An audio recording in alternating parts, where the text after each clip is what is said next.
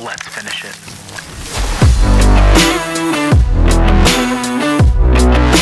What is up, everybody? Welcome back to another edition of The Closing Pitch. My name is David Birkby, and this is a show about people, culture, and how to create a winning lifestyle. I hope you guys have been good. I'm sorry that I have not been on a podcast in what seems like forever. No excuses. Play like a champion.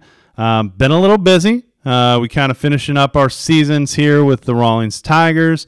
Then, no rest for the wicked. So there's literally a flip of the seasons immediately. Like you end on Sunday, you start tryouts on Monday, you form your teams, you get going, and it's all excuses. I can't say it isn't, but that's kind of the reason we've been stepping away from the podcast for a second. Not because we don't love doing it, not because we don't love sharing information, but honestly, just because it got a little busy. But with that being said, I know Spiker just came out with a solo episode of his own, and it was awesome. A lot of great information, but we're looking forward to bringing some more info to you and have a lot of great topics kind of in the hopper that we will be sending out here over the next couple months, and we'll continue to try to bring some great information to our parents, our players, and people even outside of the organization, whoever's wanting to listen to our words. So that's kind of what I'm here for today. So I want to get back in the saddle, and I wanted to talk about three topics, all very similar, that I talk about on a regular basis with our players, with our coaches. And honestly, these three topics are things that on a daily basis I go through. Definitely topics, definitely perspective changes that I needed as a player. And I'll kind of explain that path as well and kind of how I failed at it, how I got better at it. But these are topics that I think fit great for the closing pitch because it's going to talk about the player's perspective. It's going to talk about a coaching perspective. It's going to talk about a lifestyle. Okay, it's even applicable towards business because I'm doing it on a daily basis. Number one, something that I always talk about with players is the understanding of what the learning curve is. We hear it all the time, and every player understands this concept. Okay, in order to get better, I have to learn. When I learn something new, and then basically, it kind of just goes in a circle. I learn something, I get better. I learn something, I get better. I learn something, I get better. And they forget about the very, very important part of that process that nobody likes. That's failure. Everybody thinks that if you're watching on YouTube, your success line as a player, as a business leader, or just in life is generally just going to go like that, right? It's kind of a steady movement pattern up, and you just keep, leveling up, winning, right? Well, I don't believe it looks like that. And I think I've mentioned this on prior podcasts, but the learning curve kind of looks like this, and I give this example to my players all the time. Let's say on whatever skill rate level you are, here's where you're at. Well, whenever I teach you something new or introduce something that is you've never heard before into your game, well, immediately you're not going to just go up. You're not going to just be like, oh, that makes sense. Boom, I just did it. Boom, my velo jumps. Oh, hey, my batting average just went up 30 points because it's one thing that I learned in the last 20 seconds. It doesn't work like that. What generally is going to happen is you're going to be here. I'm going to teach you something new or introduce it to you, and then you're generally going to go a little bit down. And then if you keep working at it, you'll probably level out, and then eventually you'll get above where you were prior. And that's kind of what the true learning curve looks like. It's this little wave that goes down, that goes up, that goes down, that goes up. But if you kind of put a line through the middle, now you got that steady line of achievement, of growth. But where players totally go wrong, where coaches go wrong, and this will lead into my other topics as well, is that they don't like that failure aspect. Everybody in this world is a results-oriented culture. That's all we're worried about is results now. Give it to me now. Well, whenever I teach you something new, it is so unrealistic to expect that you're going to be good at it. You're going to fail. You're going to suck for a little bit. There's no way, because it takes time to learn it. And then even when you start to grasp and learn it, it still takes you way more time to get really good at it. So at that point, I say, listen, I have a little caveat. Once I tell you the why, and once I tell you what we're doing and why we're introducing this new movement pattern, mechanic, thought, approach, whatever it is, we're taking results out of the equation. We're not worrying about them. Okay? I'll tell you down the road, 100 reps down the road, 1,000 reps down the road of working at this topic, then we will introduce results again to you. At that point will be when I go, hey, let's see, are you locating your fastball better now because of this?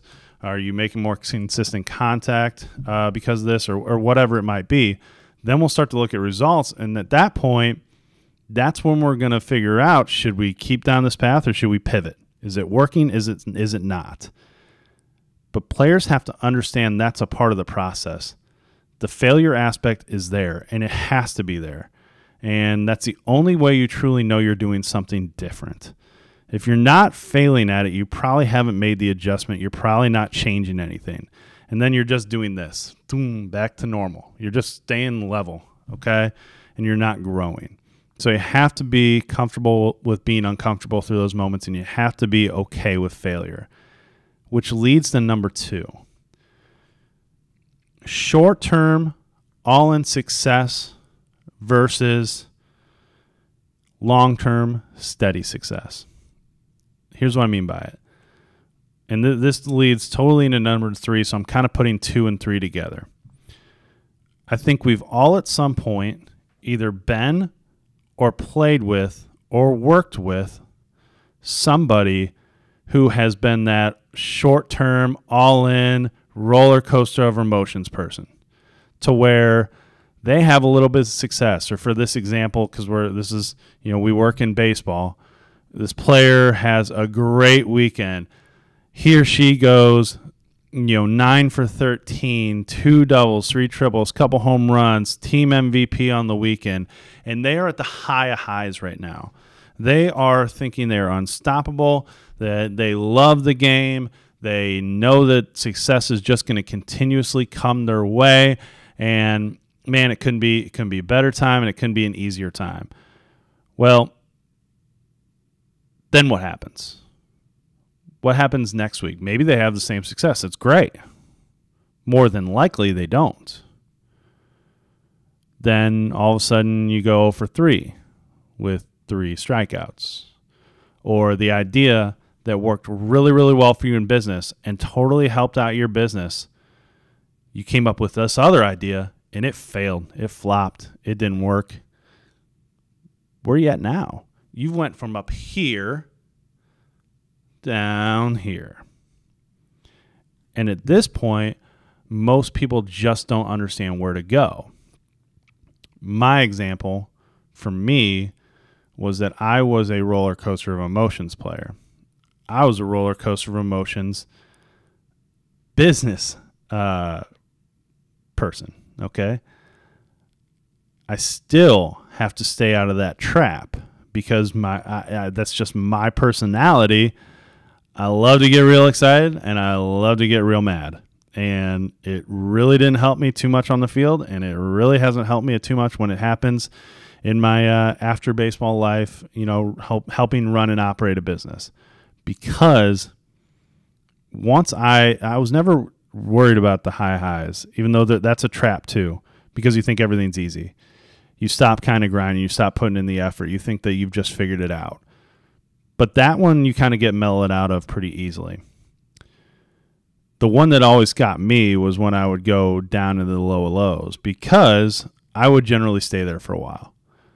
I would get real sour on the game. I'd get real sour and look for every excuse and just get mad at why is this happening to me? Why is this not happening to them? And, woe is me mentality, and just totally just sit there for a while.